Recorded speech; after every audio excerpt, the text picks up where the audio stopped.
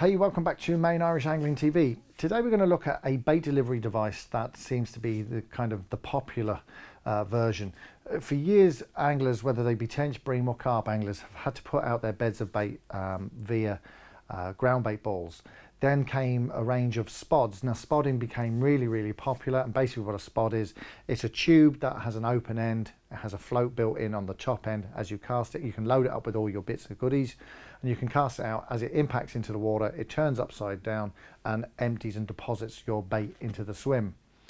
Now spods have inherent issues with them. They're a great delivery device, but over the years, you know, people have had to modify them slightly to stop as you cast, especially if you're punching a bit of a distance, to stop it actually bait falling out the back of the actual spod as you're casting has always been a bit of an issue, and people have come up with different things to stop that happening. Along came a company called Spom. Spom basically redesigned the wheel, and what they brought out was a spod-like instrument that had none of the flaws and answered a lot of the problems that anglers were having. What this is an impact unit. So the minute it's a pressure door here, the minute it hits water, it actually pops open. So basically what you can do is you can fill up your bait into the cavity here, and when you then close it over, it's become sealed. It means nothing can be lost in flight. They come in numerous versions of size. This one's a large one, and they come in small, medium and large. I prefer the medium size myself. It's a smaller bait delivery, obviously, because it's only medium, but I find the accuracy and the delivery is just better for me. But what happened was Fox International decided to license the Spom, and so under license they've created their own version. Now whilst it's under license, they could have called these Spoms or a version of the Spom, but they've decided to call these Fox Impact Spods. I don't know why they did that, but they have done anyway. But basically this is a similar version to the original Spom.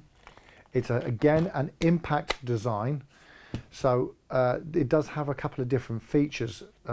Obviously the big one is the vane at the top is there for stability and buoyancy, so that if you were to get a crack off, this won't sink, unlike some of the original Spoms used to. And also the delivery system is completely different. It's completely impact, again similar to the Spom, and it's based on the Spom design, but the capacity of bait that you can put in it is a lot more than the original Spom by its design. And also because the actual impact part is sealed off from the actual bait itself in a better manner, it's meant to be used as near enough as a scoop or a spoon, so you can actually go into your bucket, scoop it up, close over the door and then cast. The design is a very dinky one. There's quite a twist on the original Spom. I've not used these, so I can't speak about them. They are going to be very popular.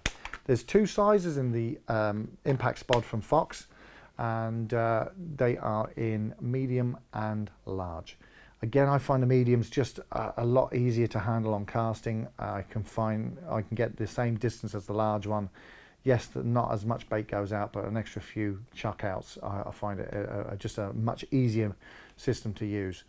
But that's a quick look at sort of the new kids on the block. This is as I said, the Fox Impact Spod systems here in store in Main Irish Angling. So if you're into your heavy baiting over the next few months, because spring's on the way now, I'd check these out. And please do make a trip into store and have a look at the huge range of tackle in the store, because it is gigantic. It's probably the biggest store in the country now with the most amount of stock. So you really need to come into what I would call a fisherman's Aladdin's cave. Have a good nosy around. Make sure you bring plenty of money, because you will leave with bags and bags of bits and pieces that you never thought you ever really needed for fishing.